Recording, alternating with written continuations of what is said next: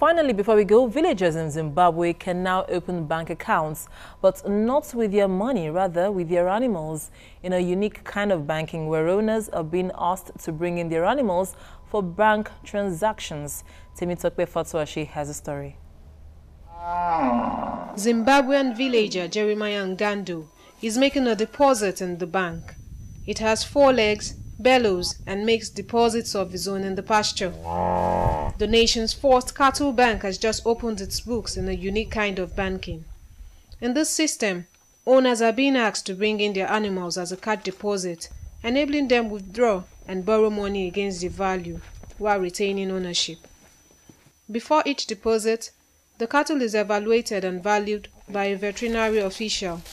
Their values range from as little as $50 to $800, depending on their age, weight, health, and breed. Jeremiah says he has decided to try out the program and will decide whether to invest more of his cattle after an initial try. I have decided to try this out by sending 2 of my cows. If it works out, I'll send more. The livestock transactions are managed like those of any commercial or urban bank, such that interest can be paid in cash or cows. The bank picks up the cost of transporting the cattle from outlying areas to paddocks it has set up across the country, where fattening programs and crossbreeding have been introduced.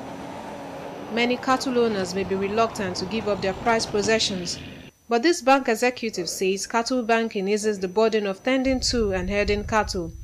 Once the bank has accepted the cattle, it is responsible for any losses. So we are giving them a chance to get onto the financial systems and be able to have financial inclusion.